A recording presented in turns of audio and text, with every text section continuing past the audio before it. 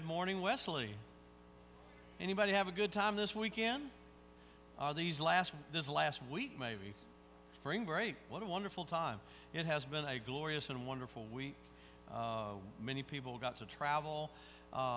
Many are returning home safely. We're hoping that they get all the way home today.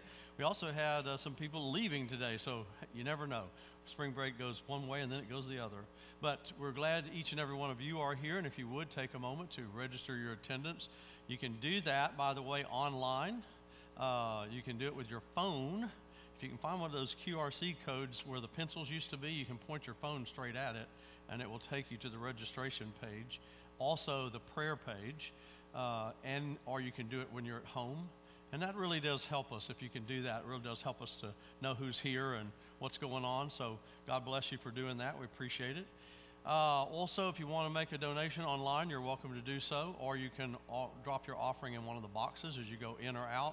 You can bring it by the church office or mail it in, whatever works best for you. And thank you so much for your generosity. We have been blessed in many, many ways. Lots of things going on in the life of our church. Women of Wesley are back online the 22nd with their study this week. Mary and Martha. All right. Mary and Martha. That's a good study already. Also, just to let you all know, the Nederland Heritage Festival has been amazing all week. We've been able to have almost perfect weather. I couldn't have gotten too much better. Lots of things were donated. Thank you all very much for all the donations you made of the drinks and the different things that were donated to help make the booth run. Many of you also donated your time and came out and worked in the booth, and that was greatly appreciated. And we this morning gave thanks to God for William and Michael, who helped us organize this whole thing and get it done. And so far, they have grossed over $10,000 this year, of which 40% goes for sending kids to camp. Amen. We haven't got the net totals yet, but you can tell and then the youth are working today. It's not over. So come on out and support it one last time, and let's round that figure up to making a net of $10,000. That would be really great. I know I've got Treva's attention now since she talked camp. If you are looking to send a kid to camp, whether they're children, tween, or youth, talk to Treva. What's your name? Treva. Talk to Treva, and she'll tell you all about it. I think she has 22 kids already signed up, which is amazing. Who knows? We might have to get a bus. It's so exciting. And also, they are doing another fundraiser for going to camp. They're going to have a spaghetti lunch on the 27th. $10, you get spaghetti. Somebody asked me, and meatballs. You get meatballs, so it's not just spaghetti. Okay, bread, salad, and a cookie for $10. And you can even go by and pick it up, or you can drive up and they'll bring it to you. So, and if you want a ticket, see me. I've got some tickets right there, and you can get your ticket and be a part of that. And all the proceeds for that go to sending kids to camp. So we're real serious about sending our kids to camp this year. And we're really excited about the fact that we've already got 22. We've already had some really good fundraisers to help reduce that price because it got way expensive to go to camp. So we're going to try to help set that off a little bit. Treva, anything else I need for you guys? Yeah, they're there today until 6 o'clock. So come on out. Also, the Celebration Women's Ministry has a speaker coming up this week, next weekend. They're going to be meeting on the 26th, Saturday. Terry Prescott's going to be their speaker, and that's at 9:30, and all women are welcome to that as well. And somebody help me here. Does anybody know what milkweed is? Anybody know if you know what milkweed is, apparently it's important for butterfly development. Okay, and we have a butterfly garden, and apparently we need milkweed. So if you're cleaning up your milkweed, put it in a pot and bring it up here to the church. We apparently need it because you have to have it for the caterpillars or whatever to feed on, and we need several batches so they can eat this one and then go eat that one. So whatever. Choir, you're back on? 6 o'clock Thursday. They're revving it up. Very good. Excellent. Anything else? All right. If you would, please stand for our opening call to worship, number 176, and remain standing for our opening hymn number 110.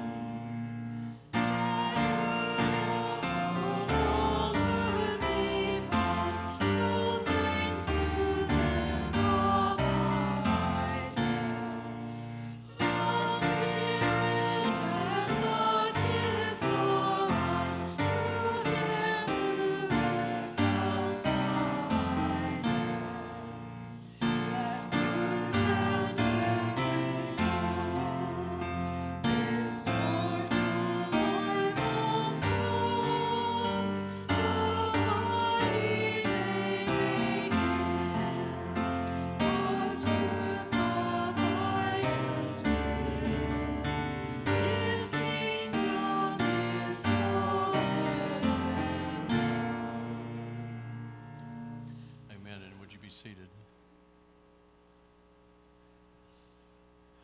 Let us go to God in prayer. Our most gracious, loving Heavenly Father, we bow before you in worship today, and we ask humbly that you join us, that we come into your presence in your kingdom, and that we worship you with all spirit and all truth. Lord, today we recognize that we have had a wonderful week. Many of us experienced the joy of travel and visiting with family and friends again, and going out into this beautiful weather and enjoying a fabulous festival which celebrates 49 years. And Lord, we know that while we were having such a wonderful week, there were those who were not. We know that there are those out there that are still experiencing loss, those who have experienced suffering, trauma, job loss. It doesn't seem to ever go away. The good is never enough. There's always some of the bad as well. And yet we have been called to be a witness, a presence to something far greater than anything bad that this world can throw at us, or even all the goodness that this world wants to give us. And we've been given something so much greater, so much larger, so much more profound and eternal. We have been given your Son, our Savior, Jesus Christ. In addition to that, we've been given the church and all the many ministries that you have called us to be a part of and to do. And we've been given fellowship with one another, and we've been given connections to one another. And all of that is critical and important. And so, Lord, we ask for your continued blessing upon our church and upon the ministries that you have called us to. We do indeed ask for your forgiveness where we have failed you, where we have not seen those in need and not done what you called us to do. Help us to see better, to know better, to reach out to those who need. Especially, Lord, we thank you so much for being able to come into your presence today and worship you with our whole being, our whole self, who you created us to be. Lord, we are blessed and grateful. And we're very thankful that you came and you gave us something so special, the Savior of the world, who taught us to pray and say together, Our Father, who art in heaven, hallowed be thy name. Thy kingdom come, thy will be done, on earth as it is in heaven.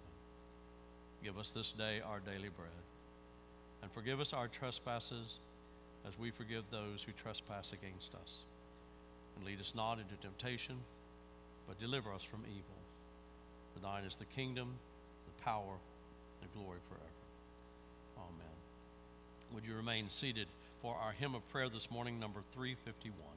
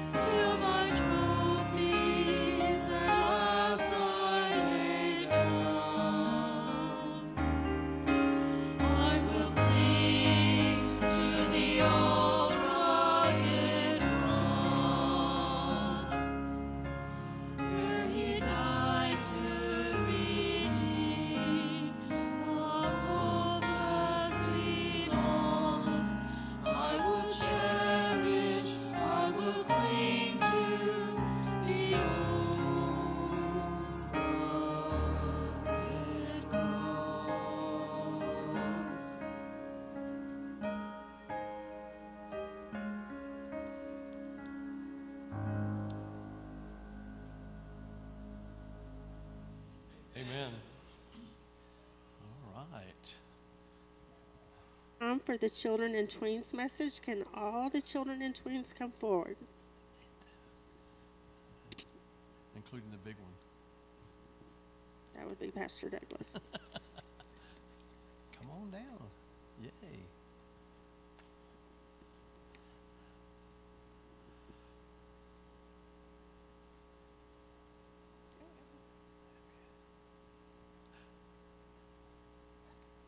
Oh, it's so beautiful up here, isn't it, Kason? Come see me.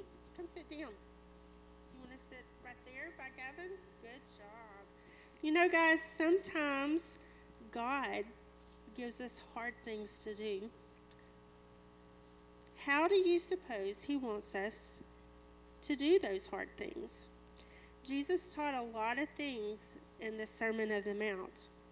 He taught a lot of things that were opposite to the ways of the people and the religious leaders of that time. He taught a lot of things that, I'm sorry, I'm repeating myself. But Jesus was teaching about a different society. He wanted the people to learn about the kingdom of God. He wanted them to know that this is a different world where people live in peace and they help one another. He wanted the people to know that they could see the kingdom on earth if they lived by God's principles.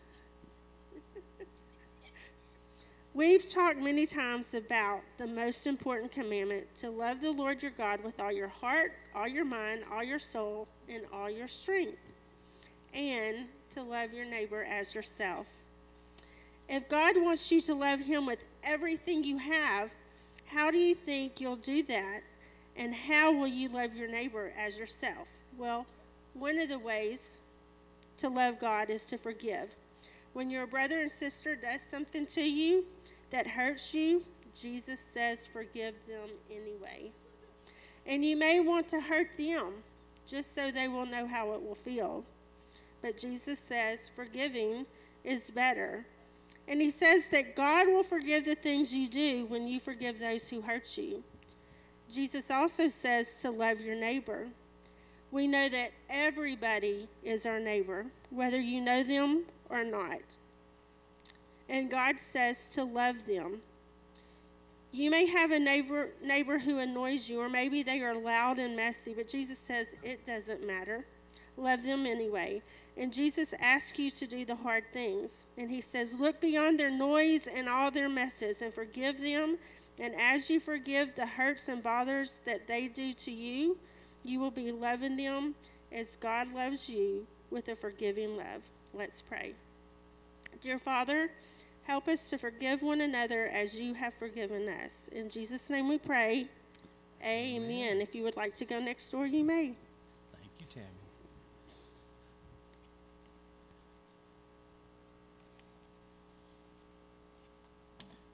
Our scripture lesson this morning is from the Gospel according to Matthew, the 6th chapter, beginning with the 14th and only the 15th verse. So just a short reading, but they're real important words. So would you stand for the reading of the Gospel?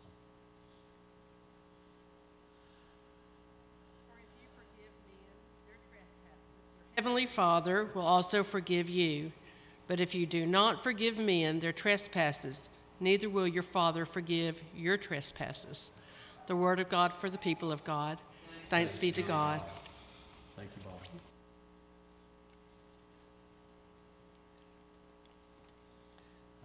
That's a tough verse. We're going to talk about it this morning.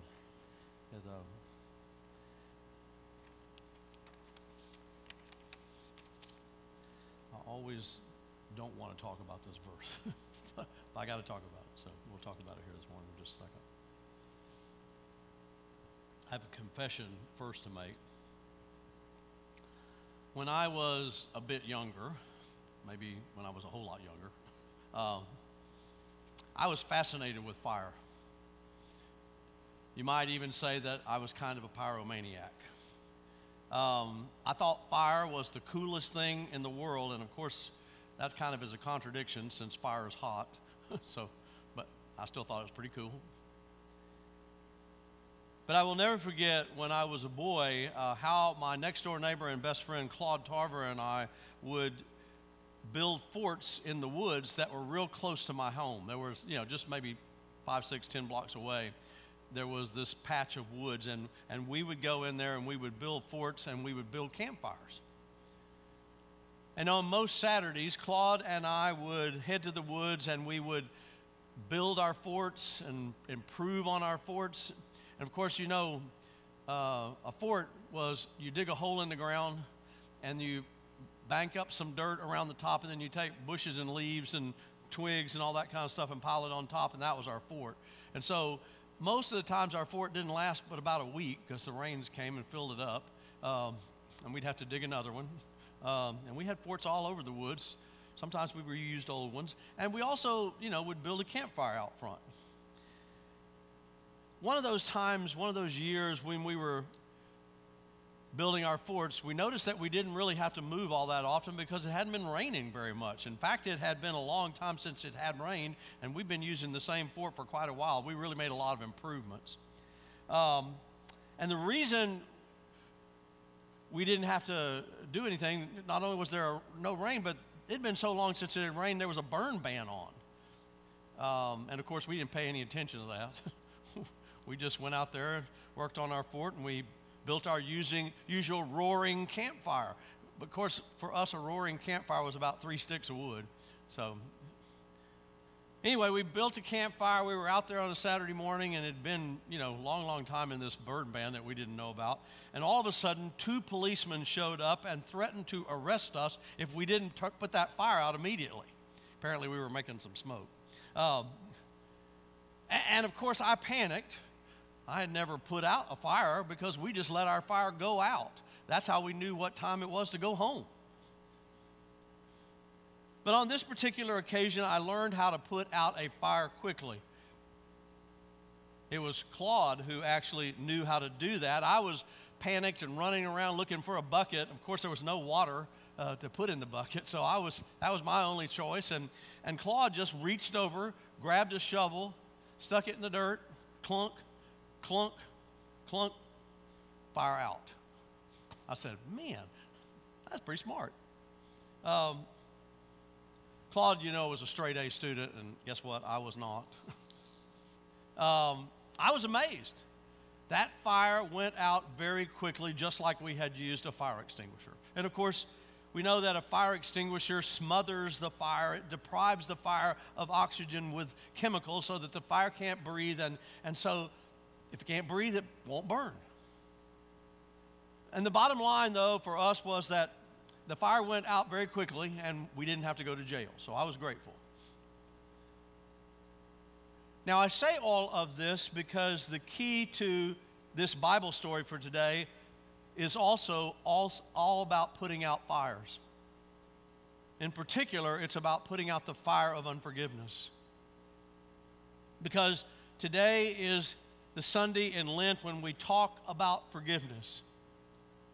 And most of us hear those words that were read a few moments ago from the gospel lesson, and they just go right past our ears. Some of us don't think it really applies to us. But what you need to understand, what is at stake today when you are gripped by the inability to forgive, what is at stake when you are holding grudges and when you have this memory that keeps you locked in a prison in a specific time and bitterness and anger. What is at stake is that you are not able to go forward in your life, and you certainly are not able to live the life as God intended for you to live it. By the way, did you know that unforgiveness never hurts the person you're angry at? We think it does, but it doesn't. It only hurts us. The scripture for today is very, very plain. If you do not forgive, God cannot forgive you. My friends, there is no way to sugarcoat that message. It is a painful truth. And so let me ask you this morning, do you want God to forgive you? Everybody nod yes. That's what we want. We all want to be forgiven. If so, then you have to forgive others. You have to. There's no way around it. And the reason you must is not because God refuses to forgive you. That's what a lot of people think this passage is saying. It's not because God refuses to forgive you. It's because your heart is so gripped and so on fire with passion that you cannot receive the forgiveness of God. It isn't that God isn't extending His love and His mercy to you. God's love and mercy is being poured out on this planet in absolute truckloads every second of every moment of every day. So God is good and He loves us, but when we live in unforgiveness, we block the grace of God. We block the grace of God from penetrating our heart and softening us so that we are kind and merciful, and so that we are just as kind and merciful to others as we would wish God to be to us. And so here's the bottom line. When we don't forgive, we enslave ourselves. This is the reason why the church gives us this Sunday. It's the day that we remember. If we looked at the Old Testament reading for today, it's the story of Adam and Eve. And this is the day we remember Adam, how he blamed the woman and the snake, and ultimately even God. What did he say? It's that woman you gave me. It wasn't my fault. That's the stupidest thing men ever said, but okay. We do that, folks. We blame others. It's never our fault.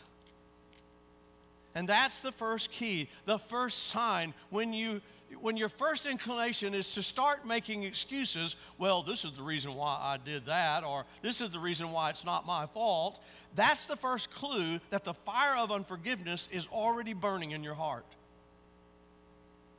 The fire of your inability to receive the grace of God is already burning in your heart. It's already in there.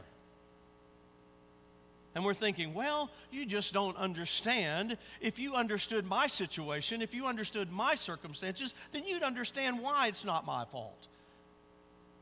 And to be sure, there are times in our lives, folks, when we are in difficult situations and when we make mistakes. We all do. We all make bad choices. But the answer isn't to start giving a litany of why you're not guilty. That's a symptom of an illness, a symptom of self-centeredness that locks you away and enslaves you to the fire of unrighteousness.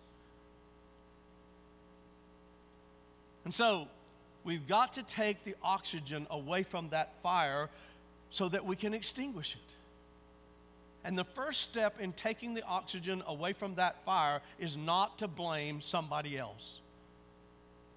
You made the choice. You need to own it. And when you find yourself gripped in the fire of unforgiveness, the fire of an inability to take your own responsibility, when you find yourself gripped by that fire, you will find yourself burning with passions. And passions are very intoxicating.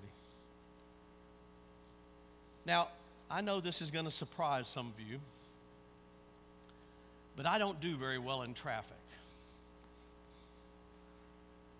I'm very intolerant and unforgiving when it comes to other people on the road, especially they're in my way. I don't like it.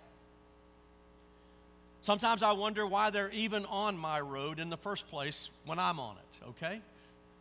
And if you're going to be on my road at the same time as me, then you need to get out of my way. And if you don't get out of my way, I might say something like, you know what I mean, don't you? And in that moment, in a moment, because I'm not keeping a space between my feelings and my actions, I find myself far down a road burning with passions before I even know how I got there. The problem is, once you kindle that fire in your heart, you're going to have to find a way to extinguish it, or it will burn you up. Unforgiveness will burn you alive, folks. Your inability to repent will burn you alive. Your inability to accept responsibility for your actions will burn you alive. Your inability to consider yourself as the problem rather than to blame everybody else around you in all of your circumstances will burn you alive. And guess what? That, my friends, is a slavery you were meant to be freed from. You weren't meant to be locked into that kind of life. That's not how God created us. That's not who we are. And if you're going to be freed from that enslavement, the first step is to realize that your life is going to get stuck in the spot where you can't forgive. Wherever you are in your life, whatever that moment was in your life that you can't forgive, that's your life. And until you can forgive, you will be stuck in that moment forever. That's why it's called hell, my friends. That's why it's called hell. Whatever spot in your life where you can't forgive, that's the spot you're going to be stuck in. But today, thank God, today the doors of freedom have been thrown wide open. The power of God to extinguish the flame of your unforgiveness has been given to you and to me. My unforgiveness, your unforgiveness, it's been given to us. Because the moment that we can be freed begins with our ability to look at another person and say 3 simple words. Simple but not easy. 3 simple words. Please forgive me.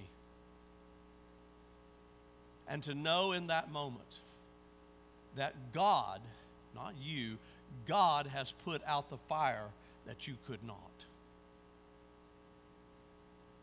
I don't know about you, but I need that. I need that. Maybe you do too. Amen? Glory to God. Let us pray. Thank you, God, for loving us in spite of ourselves. Help us, dear Lord, to create a space between our feelings and our actions so that we don't find ourselves burning with the passions that ignite the fire of unforgiveness. Help us to see those places where we are stuck in unforgiveness so that we can receive your grace with 3 simple words. Please forgive me. And in that moment, we experience the freedom to live as you intended for us to live since the very beginning. All this we ask in the name of Christ our Lord. Amen. Would you stand as we affirm our faith in God?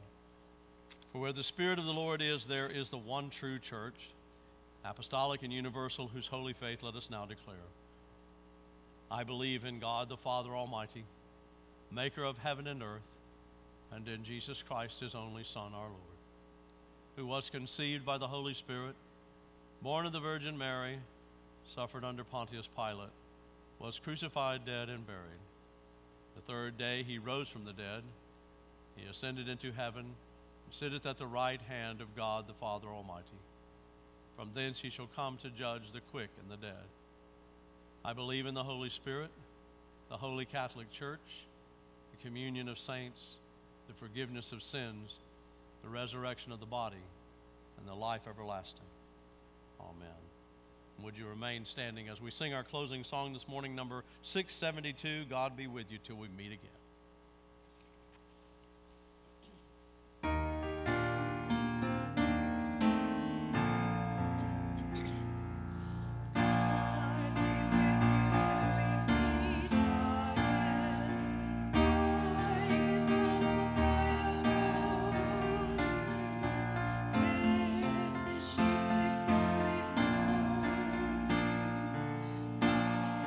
With you till we meet again.